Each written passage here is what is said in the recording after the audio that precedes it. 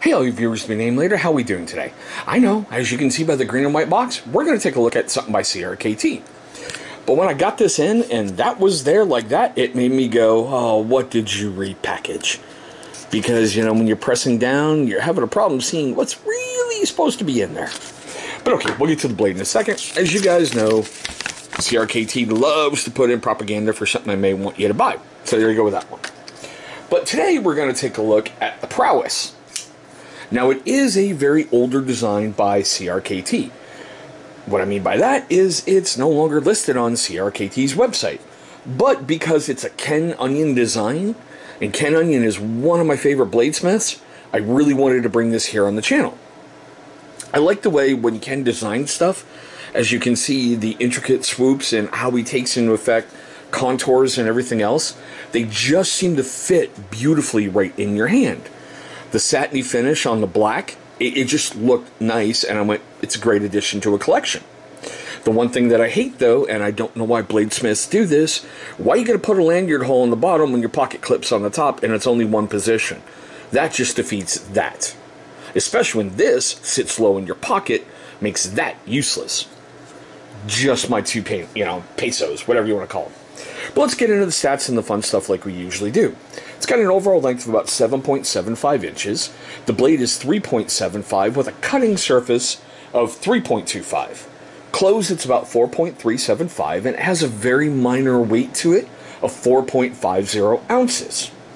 Now, it is done in the drop point style with a plain edge and a flat grind. The blade steel is Aus 8, and like I mentioned, it does have a satin finish.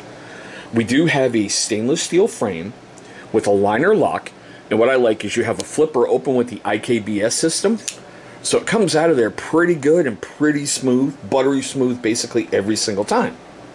You can only carry this one way, which is tip down, right hand carry, as I showed you earlier.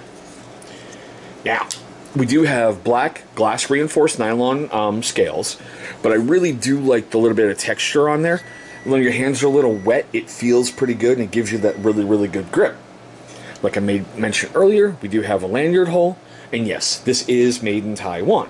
I know, save the booming and hissing, okay? So, let's move on to some cut tests. If you're curious why I'm doing these cut tests, take a look right up here. There's a card for why I do those cut tests. First one we usually do, heavy-duty stock paper. Okay, not bad. I thought it was going to get a little worse, but alright. Let's see if we can get a curlicue. Oh, it was starting. It was starting. Right there, it was going. The reason why I like to get those curlicues, if you guys are brand new to my channel, is anyone can just take a blade and go sharp. But if you take it slow, maintain the angle, and just pull slowly across, hopefully if you do it right, the paper should start to turn back in on itself, just like that. That just shows you no micro abrasions, none of that fun stuff, no problems on a blade, but we do have a bit of snow right there.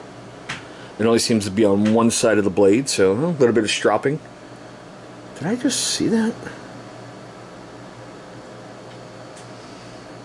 No, okay, it was just the paper. I thought we had maybe some chipping in there. But speaking of chipping, let's go to paracord and let's see what this is going to do to me today. Oh, I got to be done with this batch soon. I swear to God I have to. Alright, pull test. Oh, yeah. Slice. Right there. And yes, our friend, Mr. Ratchet Strap.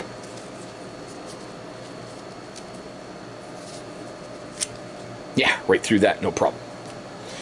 As we always do, let's take a look at that blade. Don't see anything weird. Between the paracord and the ratchet strap, seem to clean it up real nice. Okay. So, I did the homework on all the fun stuff on this guy on 5/8/21. It's now 5/12/21 when I'm filming the video. I found it on Amazon and Blade HQ. Like I said, can't find it on CRKT. It's not even listed if you do a check by Ken Onion. Not even listed under anything he's got there. On Blade HQ, it's going to run you $34.99. Hasn't been reviewed.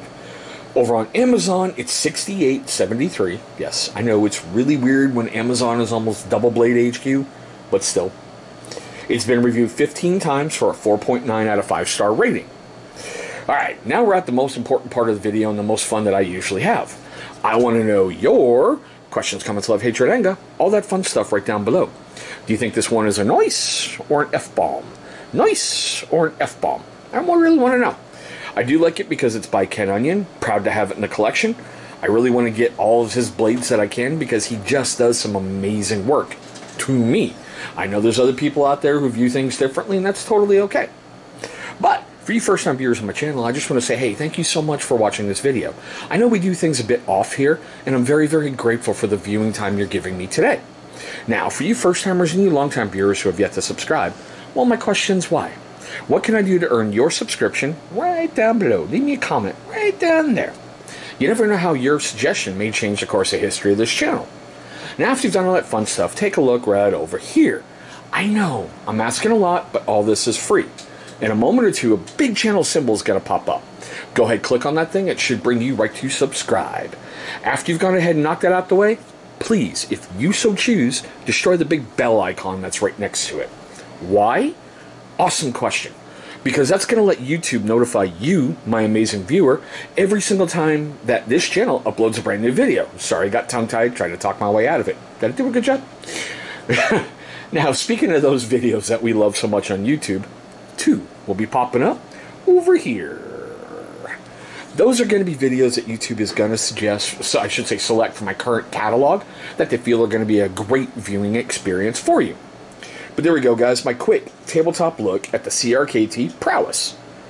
Thank you so much for watching this video. I hope all of you are having a great day, a safe day, and I will see you in our next video.